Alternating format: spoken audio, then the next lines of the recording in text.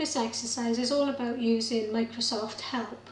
So from the top right hand corner you'll see the little blue question mark, so click on that button once. That will open up Microsoft Word Help, and in the search area we're going to type in Centre Align. So I'm going to ask the computer to look for anything to do with Centre Align with using a document. So press the Enter key or click on Search. That gives you several options then about changing the alignment of your document. So the one that we're going to look for is Centre Aligned, which is the top one. I'm going to click on the link once.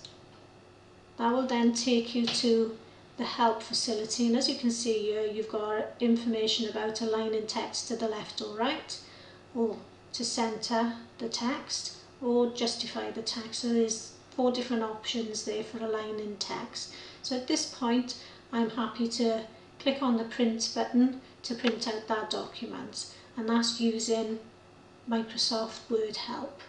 Once you're happy with the result, just click on the close box and that'll take you back to Microsoft Word and to your document.